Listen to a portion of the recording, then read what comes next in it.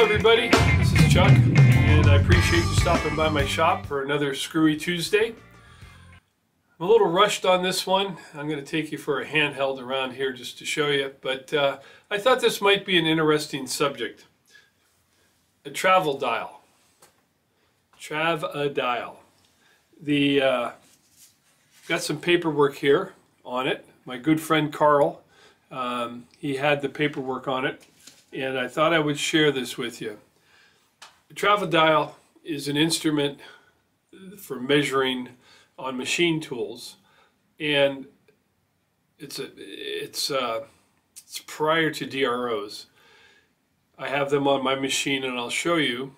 I do on my Monarch right here. I do have a DRO, and I'm very spoiled. And of course, my mill has a DRO, and sometimes I can't even believe that I ran my mill without a DRO. But I think you'll find it interesting. It'd be a quick one, just kind of an educational thing, and I'm here for your entertainment also. To move on, here in my shop, if you don't mind going for a little handheld ride, I will show you what's been going on here that's got me a little bit jammed. This weekend my granddaughter was playing volleyball, so as a good grandpa I definitely have to attend that and watch it. And here's a quick clip of a hay man.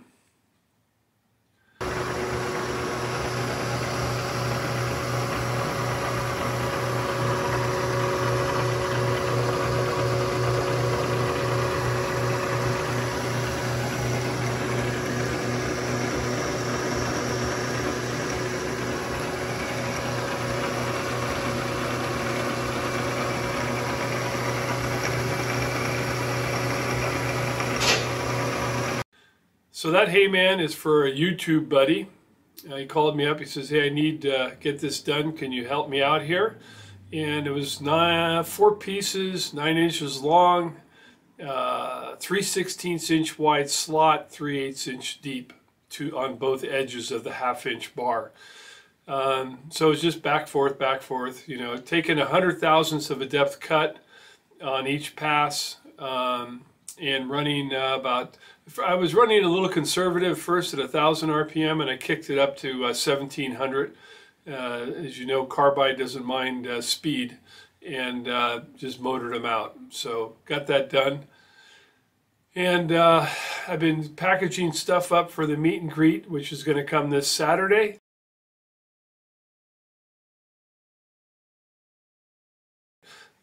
Really looking forward to that, seeing a lot of YouTube buddies and a lot of just people that love machinists and tools. So that's going to be a good time, and looking forward to that. I'll try to get some video of that. All right, if you're still with me, we'll go for a quick handheld, and then we'll go to the lathe and we'll talk about TRAV-A-DIALs.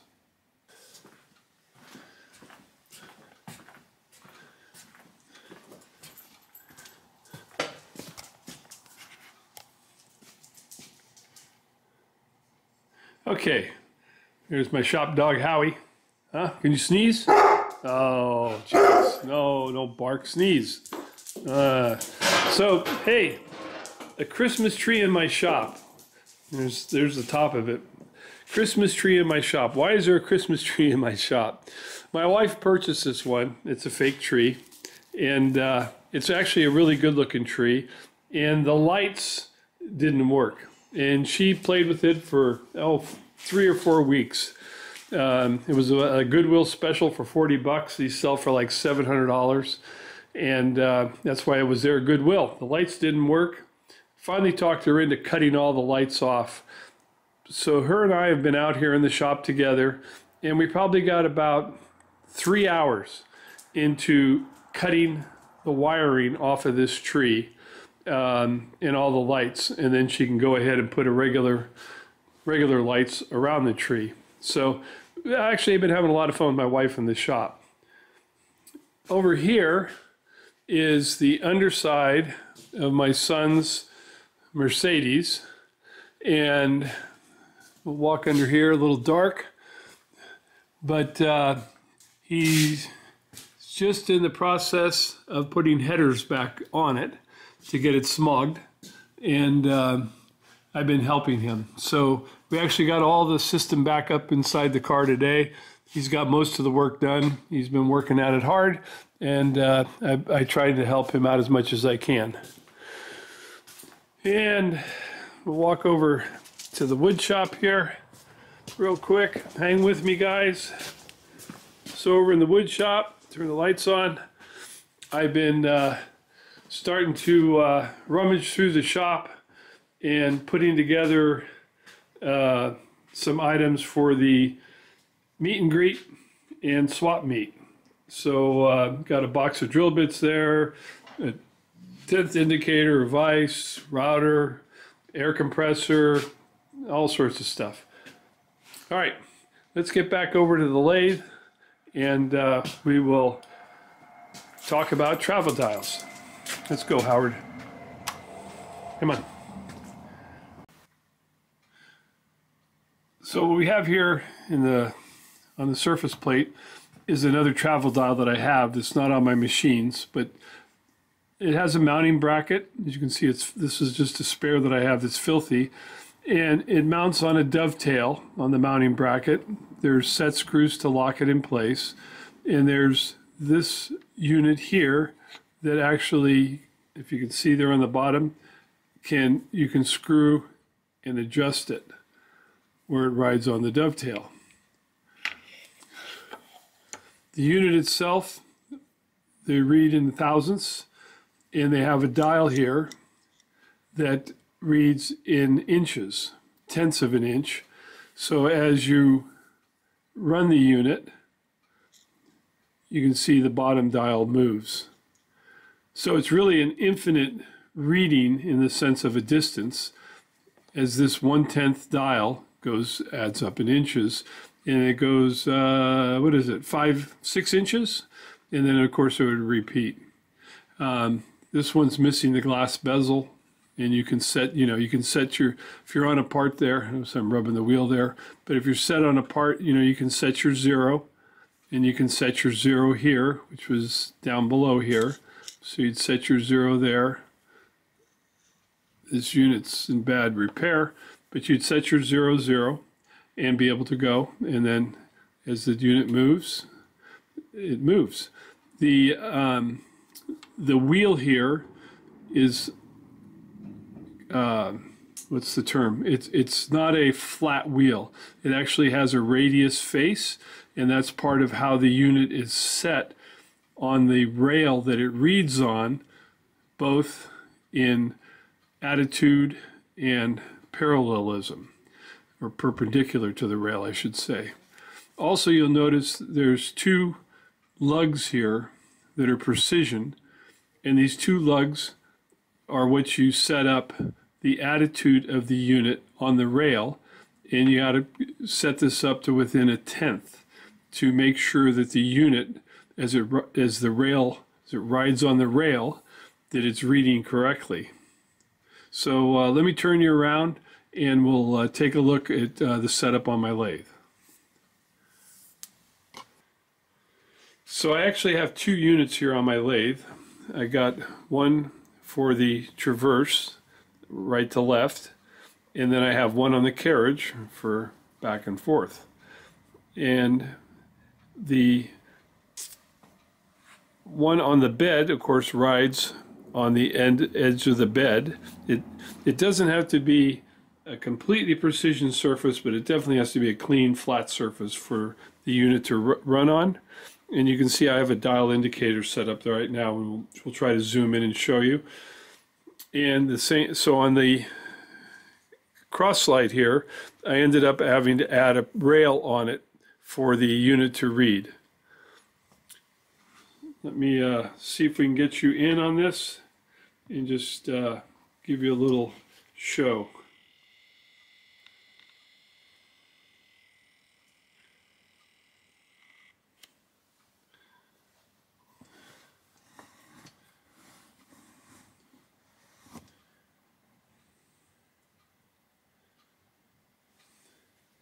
So right now I have both the units set at 0. If I was to move So I'm moving actually, oh, yeah, moving the, come on Charlie, moving the cross slide and wondering why the carriage isn't showing. All right, so now let's try moving the carriage. So I'm going to move the carriage, and you'll notice the indicator on the travel dial is moving. So if we go 100 thousandths, we have 100 thousandths on both indicators. And of course, as we go further and further, even though this indicator drops off, doesn't read anymore, this indicator, of course, is going to read. It's going to continue to read, and the 100 scale here will continue to read. Pretty nice setup. It's really been handy on the unit because you can set your zero and know your feed where you're going. On the, let me see if I can switch you here a little bit.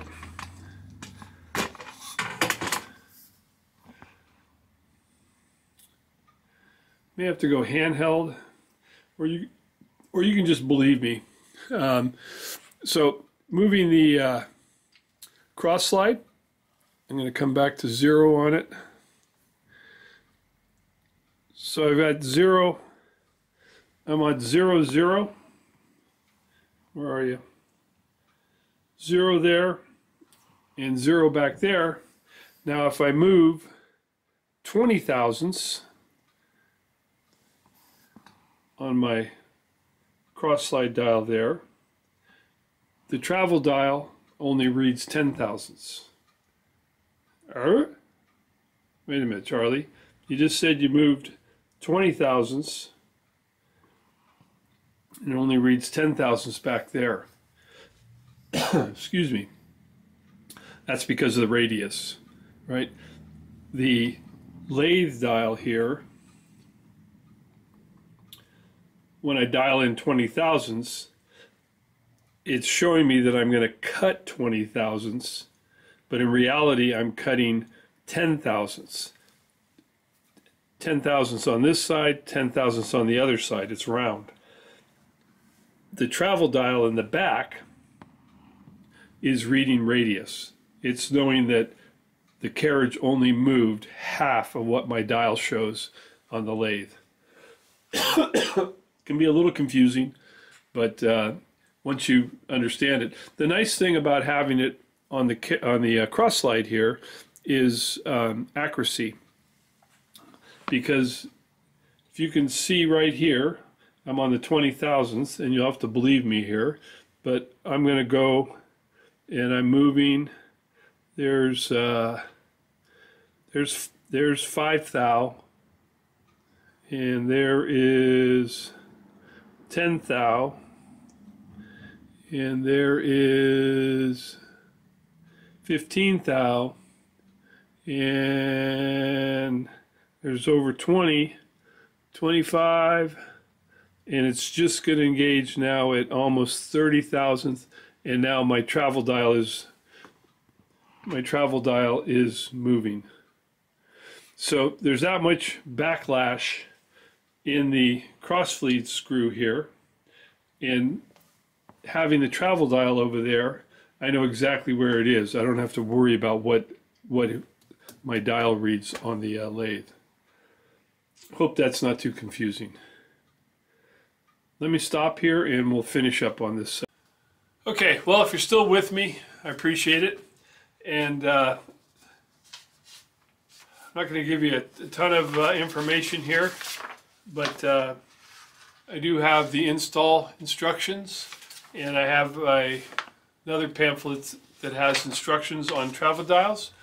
If you would like a copy, you can email me at outsidescrewball@gmail.com. Be happy to share it with you. And just a quick note here, travel dial is calibrated. When calibrated, significantly reduces errors. The travel dial can be calibrated on the machine because the patented gauge wheel is crowned. That's the word I was looking for earlier. Travel dial, let's see. By changing the tilt angle between the travel dial and its base, the effective circumference of the wheel is altered. That's where you start to get your precision. This allows you to adjust the readout to accurately measure the true motion of the workpiece and thus achieve very precise measurement accuracies. And they go into the whole instructions. I remember Keith Fenner had one of these on his quill, on his mill, back in the day. Always wanted to put one on one of mine, but never did. I actually enjoy the setup I have now. So let's call it quits there. It's a quick Screwy Tuesday. I hope you found it informative and entertaining. And as always, I appreciate your time for stopping by. And we'll see you next Tuesday. That's the goal. Thanks again, and take care, everybody.